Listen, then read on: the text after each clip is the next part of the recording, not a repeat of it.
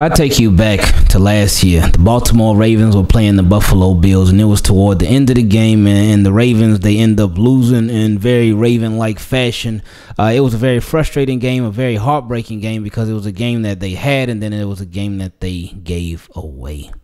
But at that game, after that game, as a matter of fact, Marcus Peters, he was very heated, very upset. He was very frustrated, and he was getting into it with John Harbaugh.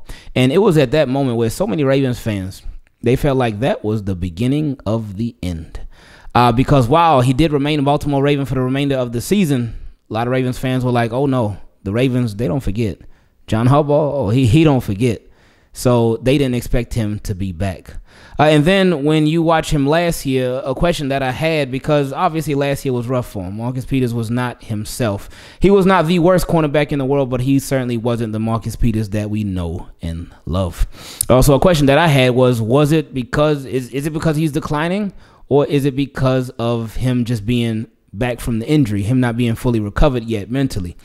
So I guess this year we'll see, because now he has officially signed with his new team, the Raiders. And let's read the report that came from Jordan Schultz. He said, breaking, Marcus Peters is signing with the Raiders per sources, a four-time All-Pro selection and 2015 Defensive Rookie of the Year. Peters is from Oakland, where he grew up rooting for the silver and black. I'm a Raiders fan at heart, he once told reporters. And I mean, now, you made it to the professional level, so whoever cutting that check, you're going to be a fan of them at heart. But no, I do respect it, and I appreciate Marcus Peters. I love Marcus Peters for his energy. I love him for that, just his demeanor. I know a lot of people, that's what rubbed them the wrong way, but I appreciated it. Now, it could be a gift and it could be a curse all at the same time. It could be a gift because it could get into opponents' heads. It could get his teammates, Marcus Peters' teammates, hyped up like, yeah, we got Marcus Peters, we riding with him. Then, on the flip side, it could be a curse because it does come with some 15-yard unsportsmanlike penalties. You're going to get those. You sign Marcus Peters, if he's on your team, it's going to happen. But hopefully Marcus Peters can get back to being the Marcus Peters of old. Now he'll be a couple of years removed from his surgery, a couple of years removed from the injury. So I do hope that he does well with the Raiders. He'll be getting to play. Well, I can't say he get to play at home because they're not in Oakland anymore. They are, Las Vegas, so they're in Nevada, so the Nevada Raiders. But anyway, Marcus Peters is officially gone from the Ravens. A lot of people did wonder if he was going to be back. A lot of people wondered if he was going to return, but the door is officially closed on that. Now, something on the bright side that somebody pointed out to me a couple of months ago. They said with Marcus Peters, when he leaves a team, within a year or two, they end up going to the Super Bowl. So he got traded from the Chiefs to the Rams.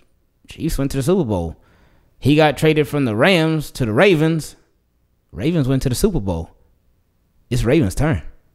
It's Ravens' turn. So we going to the Super Bowl, baby. If it ain't this year, which it should be, it's going to be next year.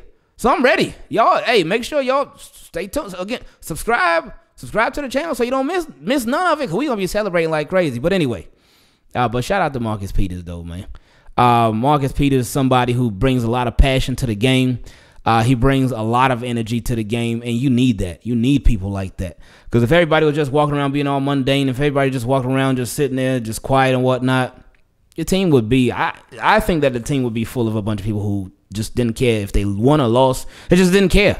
And Marcus Peters is somebody that shows that he cares. He don't want to lose. He don't want to get beat. He don't want none of that. So he shows that he cares with his emotion. So I think it's a great thing that he shows us. Sometimes it can get a little out of control, but hey, that comes with the territory. But hopefully the Raiders are getting the good version of Marcus Peters, the better version of Marcus Peters, and the Peters that's going to make plenty of plays for them. So we'll see how it goes. I'm going to be looking forward to watching him play. I'm going to be having a little eagle eye on Marcus Peters, or maybe I should say a little raven eye on Marcus Peters to see how he does this year. Team, keep it clean. I appreciate y'all. Make sure you subscribe to the channel. Leave a like on the video. And just like Marcus Peters is when it comes to being a Baltimore Raven, officially now, we out.